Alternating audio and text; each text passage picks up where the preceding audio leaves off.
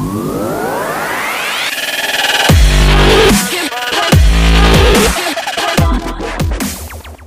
part of Mercedes-AMG's expansion, a new crop of cars is replacing the short-lived AMG Sport line and moving closer to the look and feel of the models the in-house tuner has been making for years. Cars like this 2017 Mercedes-AMG C43 Coupe are meant to bridge the gap between standard Mercedes and the high-power stuff AMG turns out with 63 and 65 badges. We got behind the flat-bottom wheel outside AMG's Affalterbach, Germany, home to make sense of it all. The new AMG 43 lineup includes variants built on the C-Class Coupe, convertible, and sedan, as well as a pair of GLC crossovers, the GLE Coupe, the E-Class sedan, and the SLC roadster. The 43s replace the Mercedes-Benz 450 AMG Sport line, which was a mouthful from the outset.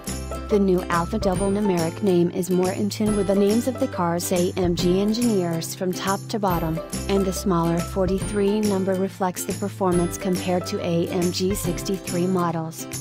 The sleek two-door C43 is also more accessibly priced than a C63 Coupe, starting at $56,425, some $11,000 less.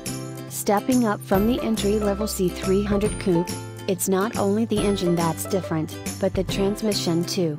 While the C300 Coupe is powered by a 241 horsepower, 2.0-liter turbo 4 with a 7-speed automatic, the C43 Coupe employs a 3.0-liter twin-turbo V6 and delivers power via Benz's new 9G-tronic 9-speed transmission. The added gears provide a fuel economy benefit, and in this application AMG has also done some work to reduce shift times compared to the standard 9G-tronic.